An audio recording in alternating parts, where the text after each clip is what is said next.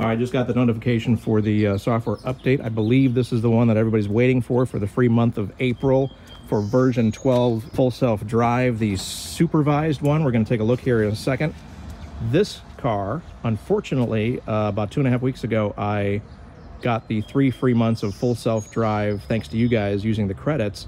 So I don't know what's going to happen to this car. If it's going to get V12, if it's going to get an extra month because of this promotion for April. I'm not sure what's going to happen, but right now this car is on V11.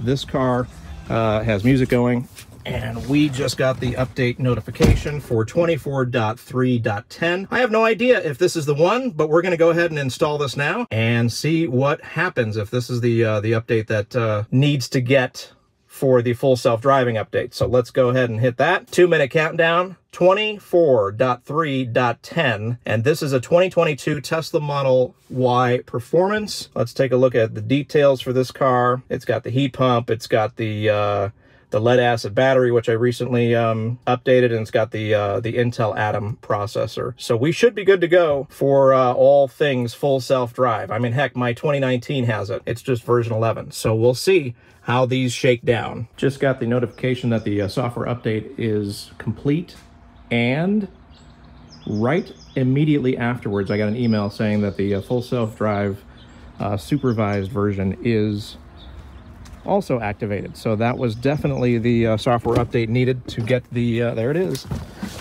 full self-driving supervised under your supervision. Boy, they're going from beta to this, and so under your supervision, full self-driving can drive your Tesla almost anywhere. It will make lane changes, select forks to follow your navigation route, navigate around other vehicles and objects, and make left and right turns. It must be used with additional caution and attentive driver. We've got different choices here. Minimal lane changes on the current drive. This is all on version 11 as well. I know this. Yep. Full self-driving 12.3.3. So I've got one car with and one car without, and it's going to give me a chance, well, until that other Model 3 updates, it's going to give me a chance to kind of compare them both. This is actually kind of cool.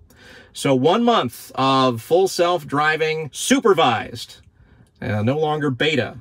I'm not sure if that has any meaning or not, but we're going to give this a try. So what are your thoughts on the full self-driving supervised version 12? What are your thoughts on that so far? I've had a chance to take a look at version 11 on my Model 3, but I haven't had a chance to check out version 12. Now I've got one of each. That's pretty cool. But if you've had it for a few days already, this actually rolled out pretty slow for me. This is on Easter Sunday is when I got it. Many of you have been getting it on Friday of the same weekend, so you've had a chance to play around with it a little bit. So let me know down in the comments your thoughts, how it compares to version 11, or if this is your very first time using auto drive or full self-drive supervised, or the beta before that. Give us your thoughts. I want to know what you're thinking on this full self-drive thing. We're going to get a month to play around with it. I'm sure we're going to see tons of videos. I'll be doing videos on both of them, and we'll take it from there. So there you go. 1 month of full self-drive supervised. I got to get used to that terminology. No longer beta. This is Tesla Tips and Trips. Don't forget to like, subscribe, hit the bell if you like what you're seeing here on the channel. It totally means a lot to us. We'll catch you on the next one.